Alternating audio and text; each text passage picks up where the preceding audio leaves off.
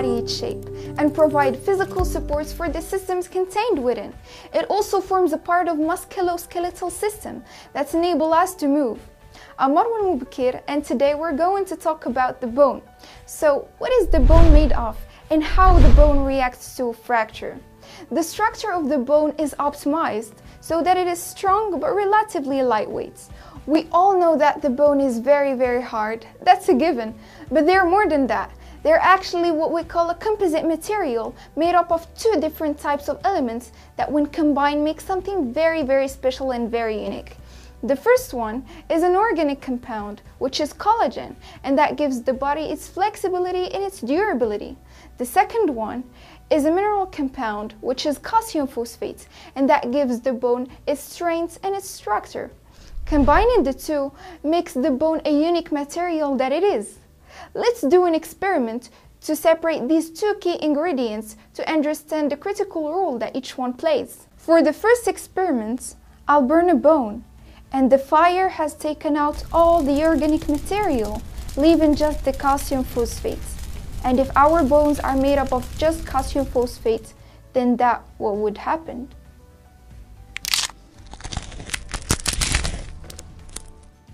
For the second experiment, I'll do the exact opposite of the first experiment. I will put a little bit of vinegar into a container, then I will add a strong bone. The vinegar will take off all the mineral components, which is calcium phosphate. And if our bones are made up of just collagen, then what would happen?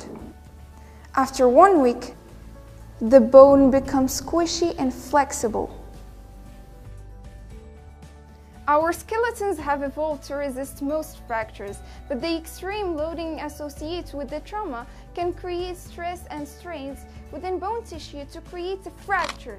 Following the fracturing of the bone, a blood clot forms between the two broken bones, and various inflammatory mediators are released at the site of damage, which records cells involved to the repair process. Following inflammation, connective tissues such as a cartilage starts building a bridge between the two ends of the broken bones.